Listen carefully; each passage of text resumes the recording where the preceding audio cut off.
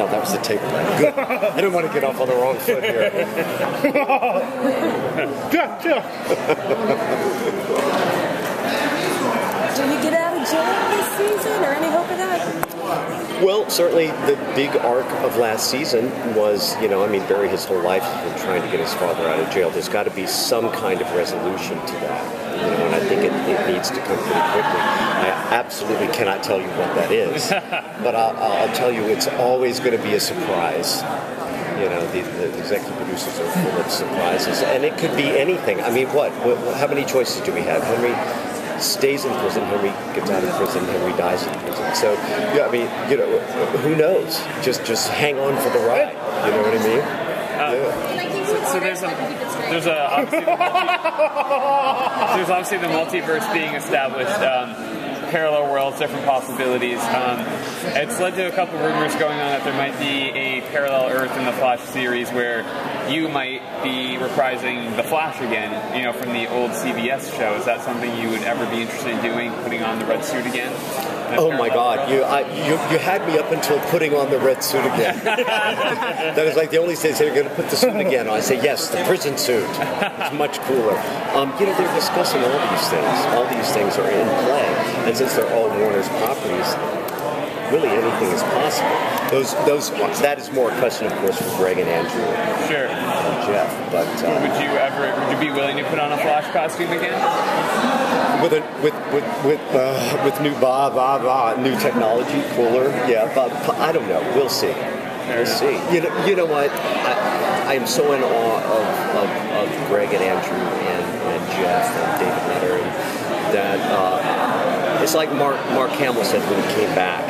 He was like, really? The trickster? 25 years later? He said, I could barely work the unitard back then. I can't do it now. But he trusted that the way they would bring him back would be ultimately what it turned out to be.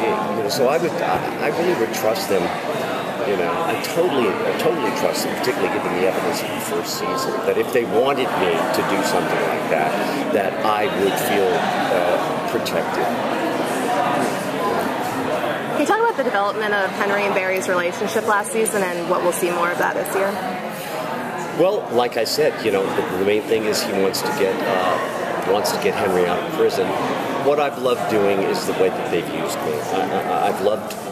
People were like, you need to be Jay Garrick, you need to be Jay Garrick for a season, we want to get the passing of the torch. And I said to everyone, you're going to get that. I know why you want that. I said, but it's not going to be as on the nose, but you're going to get the passing of the torch. It'll be in the terms of a father-son blessing.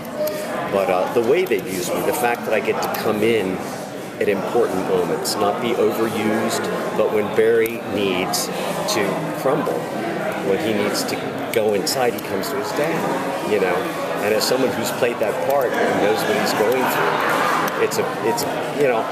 it's just John and Grant talking to each other. That's what those scenes are, So it doesn't often happen. I knew it when I saw him on Arrow.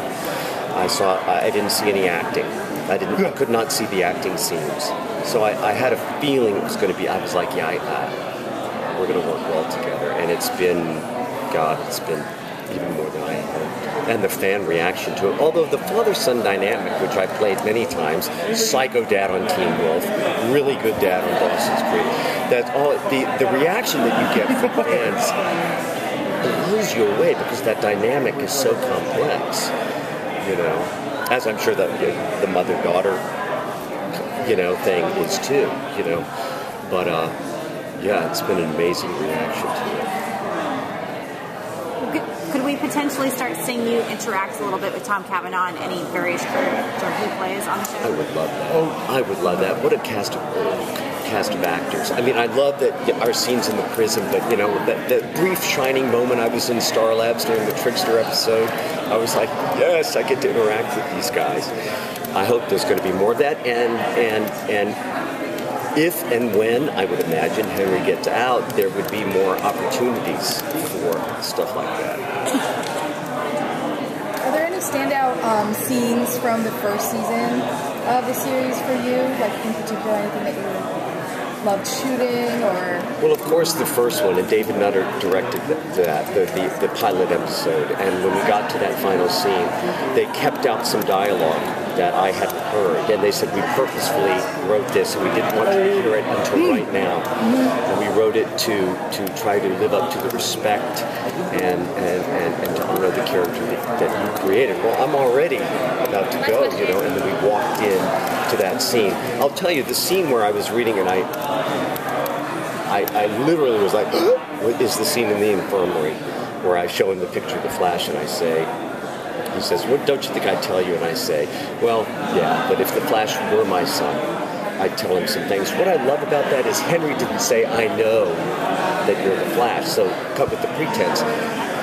Beautiful father-son moment. Henry opened the door for him to walk through. I tell him that he's a hero. I tell him it's a dangerous world out there. I tell him he's helping a lot of lives, saving a lot of lives. But he didn't force him through it. And he walked the door that Henry opens in that episode, Crazy for You, I think it was. Barry walks through in the Trickster episode, the wonderful moment where he takes off the cowl. Thank you so much.